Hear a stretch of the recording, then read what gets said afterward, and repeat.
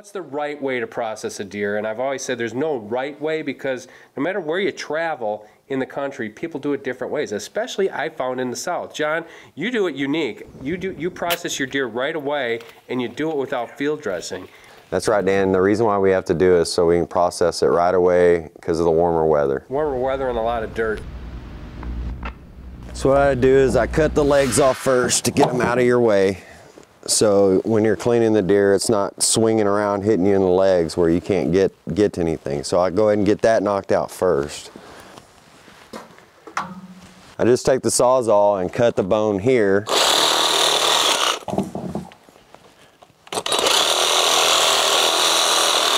And you don't want to run the Sawzall all the way through the hair because the hair catches up in your blades. So now you want to cut it with your knife the rest of the way.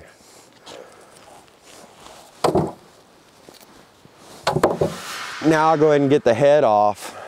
A lot of guys do this last and they forget that they just pull the skin all the way down, and now the skin's over the head, and it's really hard to get the head cut off for sex purposes in the state of Texas.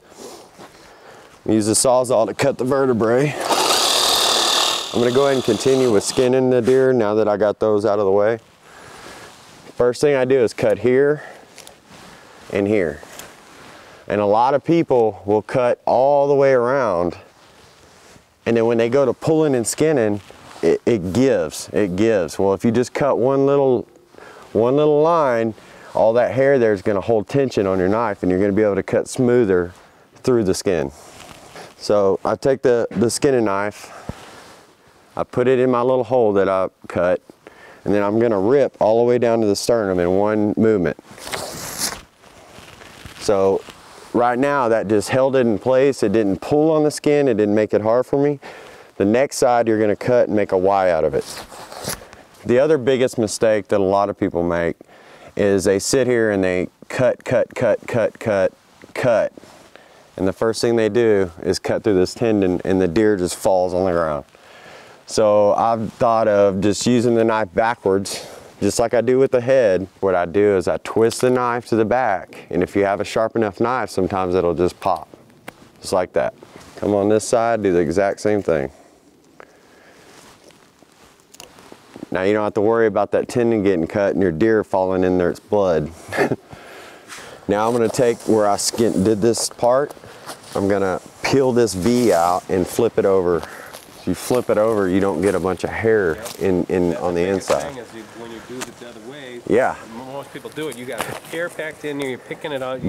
That's right. A wet washcloth or something, trying to get rid of it. And that is really slick. I like the way you're doing it. It's just coming off like you're pulling a sweater off. That's right.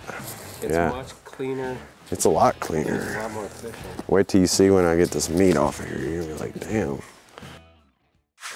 So a lot of times people make the mistake, they just start cutting through here. Well, what ends up happening is you dull your knife, and therefore it's harder on the rest of the process of cleaning the animal. So I've been taking every step I can to not cut into bone as frequently as possible. You cut here, and cut down to the tail. So you see how I found the bone? I found the joint between it and just cut through it. And then you can just kind of pop it. You grab the tail and just kind of pop it. And then you're done. And the other thing is when you're laying on the ground field dressing, you're reaming all this out. All the blood, urine stuff is coming through here. It's getting all over your meat, all over you. And right now I have no blood on me at all. No. So at this point, you can pull the skin off. It's faster than skinning, and you're not dulling your knife more. So if I don't have a good hold and I can't grab it good, I'll just cut a little hole in the skin, just like so. Handle. Yeah, now you got you a handle to grab onto. Grip it, put your palm up against the deal and push down. Look at that, that's pretty slick. Yeah, works good. Now this is usually the trickiest part for a lot of guys skinning a deer, are these legs. I've got a couple tricks that I do. So what I do is I run my knife on the outside of this front quarter. What you're basically wanting to do is keep the knife on the edge of the meat, run it all the way down, therefore folding it in half.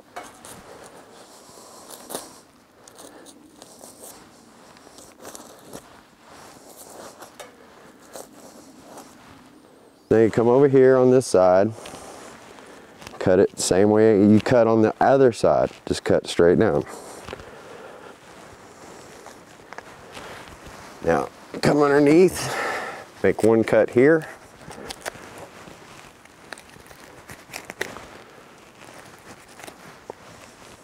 So basically 3 cuts and your shoulder's exposed.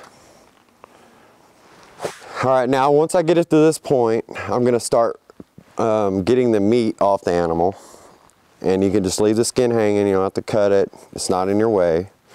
So the first thing I do is I start with the front shoulders.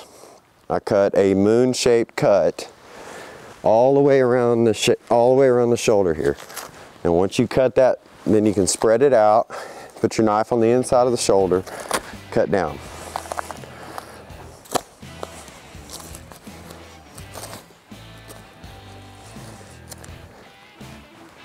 Nice, clean shoulder process. You know, John, I always wash my deer out, and it's something I insist on. Clean, cold water, as long as I'm keeping it cold. I see you're doing the same thing. Yes, sir, I always wash off, even though with this process you have minimum blood, but any blood that gets on it, I go ahead and wash it because I like to deliver my clean meat to the butcher. Yeah, I agree.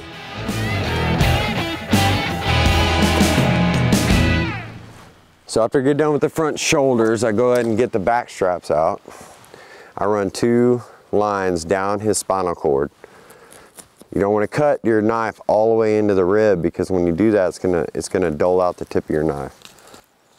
Now what you're gonna want to do is basically fillet it off the bone just like a fish. You've made 1 cut here, cut your next cut, and follow your rib bones. Up, down, up, down. And the more you practice this, the better you're gonna get at it. After you do that, cut it loose, cut this tendon, leave that tendon attached as you're cutting it so it doesn't pull on you. Pull it loose, and then now you're just gonna rip the back strap out. God dang, that was sweet. And that's one thing that I noticed here is a lot of times guys will fillet this much tighter to the back strap. They're like actually trying to take it like they're filleting a walleye. That's right. And cutting in here. You came all the way to the ribs. That's right. And then just worked your way down the ribs. I learned something there too. That's a lot easier way. You pulled it clean. So now you have the shoulders off, the back straps out. What about the inside tenderloins? Well, how I start this is I cut this down. I'm gonna let this fall. I'm gonna let the guts fall into the rib cavity. Gravity is going to take the guts down into the That's chest right. cavity. Now you're not And cutting you can into the reach guts. in and pull them out. That's right. So I cut, the tenderloin is basically on the back side of the back strap. That's how you got to think about it when you're doing this. So I cut down it right in front of the tenderloin like this. See, my guts are out of the way. Yep. I come in here, I cut it around right here. I'm going to cut it, pull it out. Now you got a clean piece of tenderloin. Okay, so now that you have got the tenderloins out, what you're gonna wanna do is just whack this off and drop it into what we call a gut bucket. And you're done. You're done. Okay, hold on. I know what you're thinking. Let's back up. It looks like there's going to be a whole bunch of meat wasted here. That's not the case. For editing's sake, we can't show you the whole process, but I guarantee you all of the meat that was usable was saved on this deer. Now let's get back to it. So basically what you're going to want to do is get rid of this whole cavity here and separate the back legs. So what you do is you cut here, and you're going to want to cut here. Okay, well there's 2 bones here, so you're going to come up above those. Now you're going to flip your legs around. You're going to follow it. A lot of people sit there and do this. Well, there's a bone that comes out here, the hip flexor. And then you're going to go down, go around, go down. The biggest thing a lot of people do as well is cut like this when actually the bone is angled this way. So it's a lot about the angle of your knife. So take the Sawzall, you want to cut that ball joint out of there on each side.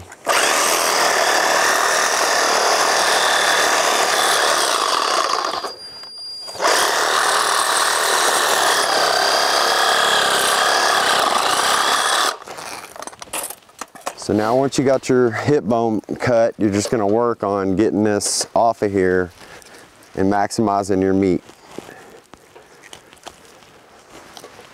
You got one done, two done, and you're done. Perfect. Now you're gonna pick both your back legs up and you wanna cut the bone just like we did the front quarters. Cut them just like I did before. And again, a lot of people cut all the way and they hit the bone. Now, when they hit the bone, your knife's dull again, and you gotta go back and sharpen again. So I just cut all the way through to the bone. Barely touch the bone when you do this. And it's not necessary to cut it way down here, because all of this is tendon, ligament. You're not gonna use it anyway. So if you wanna cut it up a little higher so you can pack your meat tighter. And you're gonna take your Sawzall, cut it.